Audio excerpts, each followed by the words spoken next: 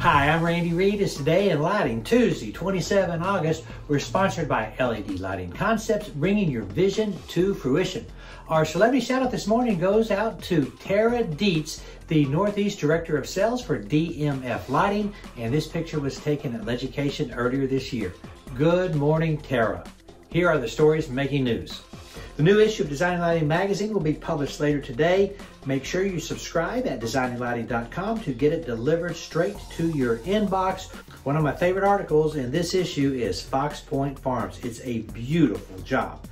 Samsonite has sold his stake in startup Revo Lighting. He's now focused on AI technology, specifically voice AI technology for customer service. Signify has announced a price increase on lamps and ballasts, goes into effect 1 October. Read the letter from Keith Eagle and Christy Tilton at edisonreport.com.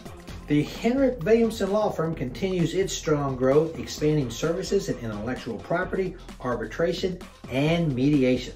Read more at edisonreport.com. MicroLEDs are revolutionizing automotive displays with superior brightness, durability, and efficiency over OLEDs.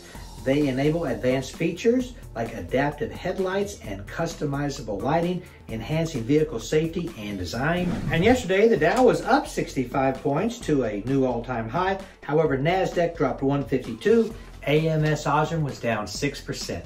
That's it. Go light up the world. Have a great day. Pray for peace.